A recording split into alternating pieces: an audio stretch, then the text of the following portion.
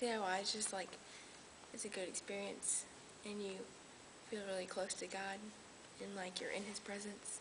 It made you think about different ways of God's love, like He controls everything and He still loves you, even though you're so like insignificant. We are all ordinary people with an extraordinary God. One of the major themes at CIY was being in pits.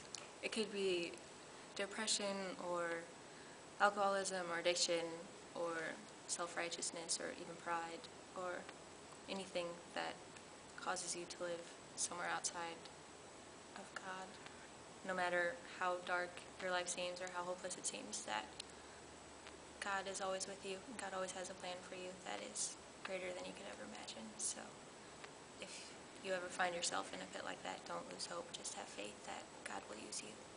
If you let God be the author of your story, the final word will always be redeemed. God can redeem us from anything that we may be going through, that He can take bad and turn it into good, which is so hard for us to understand sometimes, especially when we're going through something that's, we think, so hard. God has a way of taking messed up lives and bringing them for His glory. Because sometimes you do feel worthless and you feel like you can't be redeemed, but God redeems you. Joseph was a boy of promise, even though he didn't quite know what his purpose was going to be. God had a purpose for him, even when it seemed like his life was just falling apart. So I think that's really cool to think that I am a girl of promise and that God has something in plan for my life.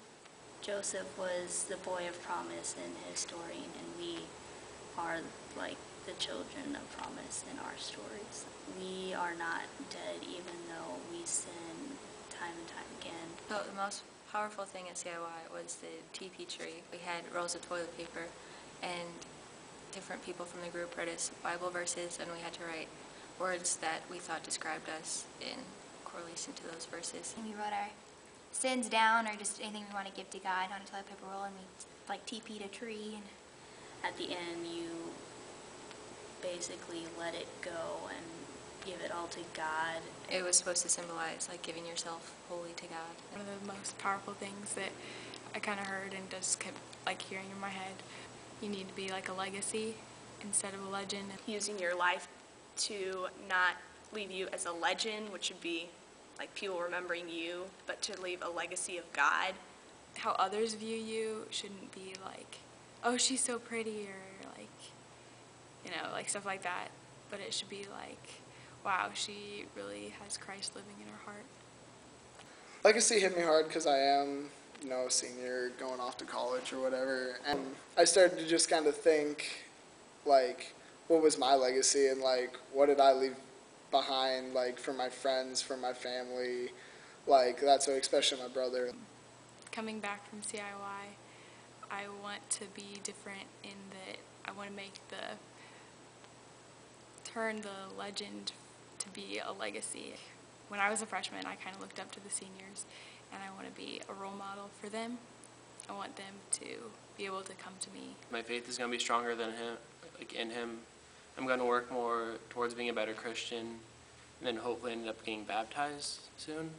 I need to be more involved because I don't always come on Wednesdays or Sundays, and like, it's basically if nothing's going on, I'll go. But now I make it so that I have to go. Like, I know it's more of a priority, like a bigger priority now. Having that mentality that God is first and trying to put everything else behind Him. Being a kingdom worker just means being the hands and feet of God. To live your life the way that God would want you to live it. Answer God what God wants you to do. I mean, you just work for God. And during CIY, they give you little kingdom worker cards, and it has a challenge for you that if you open it, you should follow through. And I opened mine, and mine said to raise $3,000 for a missionary supported by our church, and to connect and pray with them once a month. And Kingdom worker card I got where I had to pay $10 towards other people's gas 10 times a year. When I got it, I was worried because I didn't have a job and I didn't know where I'd get the money from. I got a call from where I had applied to, and I got the job there, so it all like worked out, and so now I'll have money to be able to do it. We are furthering God's kingdom by helping with the We Worship. I think that I could better serve people by just investing more time with people and just taking the time to build relationships with people. Loving people and showing God's love and serving. My name is Kylie. Allie, Becca. Mackenzie. My name is Meg. And I'm a kingdom worker. kingdom worker. Kingdom worker.